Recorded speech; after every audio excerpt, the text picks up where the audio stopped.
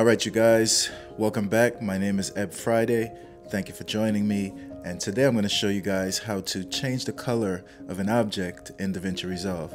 So this was inspired by a Honda commercial that I wanted to mimic, and it got me thinking on how I can change this blue car into this car.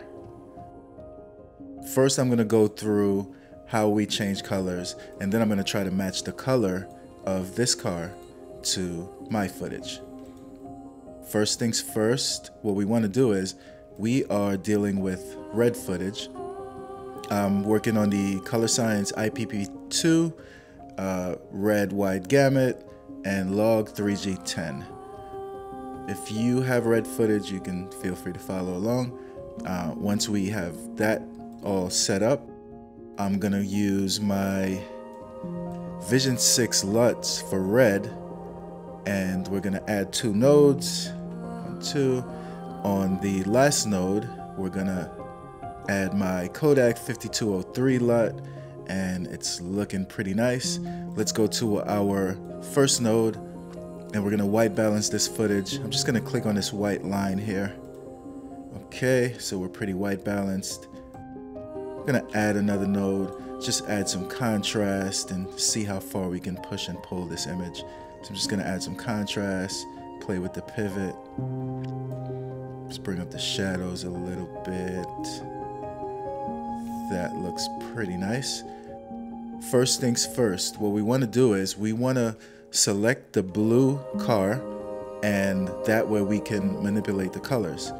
So I'm gonna add a new node, and we're gonna go to our qualifier, and what we want to do is we want to click on our qualifier. We want to make sure that this color picker is selected, and we're just gonna click on the car. As you can see, nothing happens. So what we want to do is we want to scroll to the top, and we want to select the highlight button, and that's going to show us exactly what's being selected. So everything that's grayed out is not being selected, and obviously the blue color is selected. So if I click over here, you'll see that this color, this red, is selected. If I click on the greens, you'll see that the greens are selected, but we want to click on the car. So let's click on the car and try to get a good selection. We're going to come down to the hue, saturation, and luminance channels. Basically, all of these play a factor into selecting what color you'd like to select in your footage. So let's start with the hue, and we'll try to move this around and really refine this blue color here. So as you see, as I move the center point around, it's excluding or it's adding different colors. So let's try to move it around until we can select as much. Let's go to the width, and this will really close in and hone in on the color that you want. So if I go all the way to the right, you can see it's selected the whole car, but it's also selecting the greens. So let's pull it back until the greens are gone, and then we can play with the soft slider, which kind of like feathers it out. Okay, now let's move on to our saturation. And as you see, when I turn this up, it's all gone.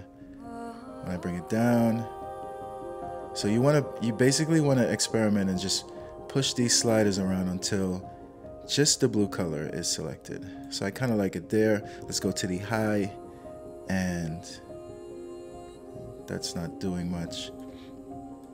See the soft. Okay. Now let's go to our luminance, which is the brightness and darkness. And we're just gonna move the low around. Okay, that looks cool.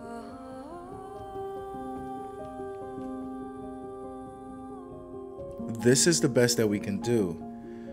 So what we also can do is we can use a power window to really go back in and refine this blue car.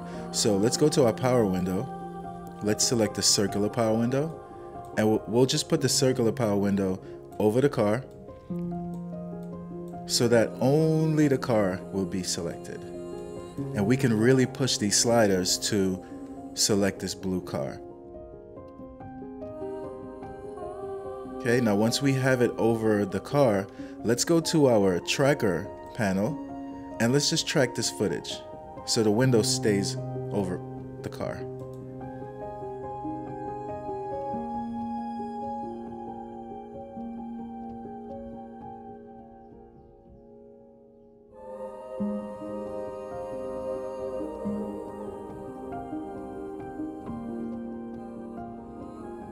Okay, now that we have this tracked, you can see that the window stays over the car and everything looks good. Now that we have just the car selected, let's go back to our qualifier channel and let's just try to refine this some more. And I'm just gonna quickly push and pull these sliders again. And as you can see, just the car is being selected. Nothing else comes through this power window.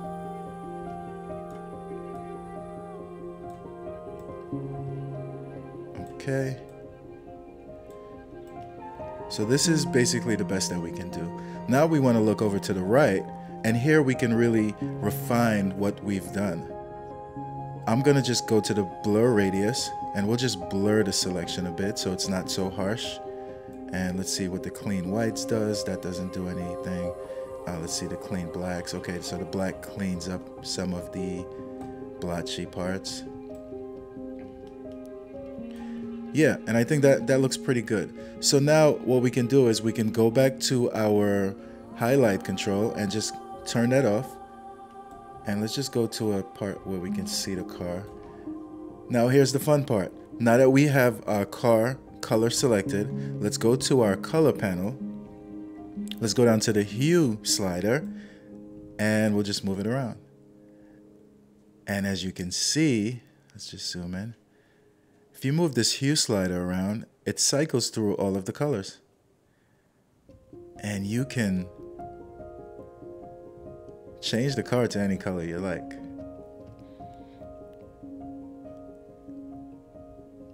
Really like this green color right here. It's pretty cool. You can also affect the saturation, so you can make it more saturated or less saturated.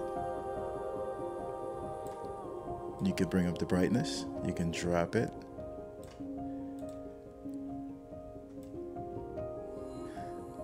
So now that we know how to change the colors, let's go ahead and try to match this color from this reference still. So I'm going to pull this slider up and I'm just going to right click. We're going to grab a still and let's go back to our car footage. We'll bring it somewhere around here. And then we're going to click on our image wipe. We'll just pull this up. We'll make sure we are on our color selected node. And let's just go to our hue slider and we're going to try to match this color. Let's see.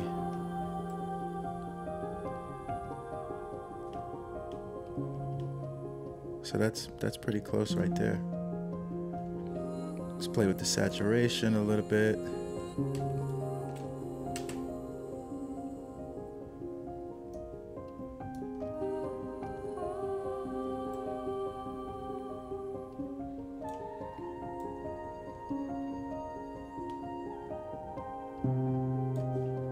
Let's check our vector scope. It's just gonna see where the car is sitting at, where we're sitting at. Maybe add a little bit more saturation.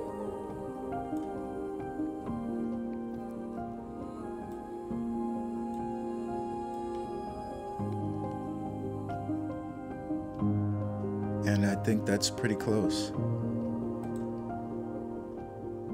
So now we've completely changed the color of the car to match our reference still.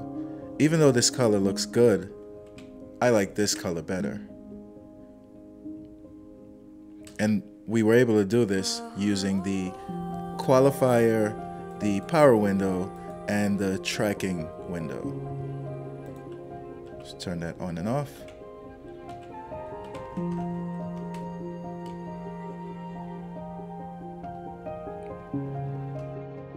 And this is how you change the color of an object in DaVinci Resolve. It's very easy, very simple. Thank you guys for watching. Share this video with a friend. I appreciated everyone who subscribed, liked, and shared the video. Thank you guys so much for the support, and I'll see you guys soon.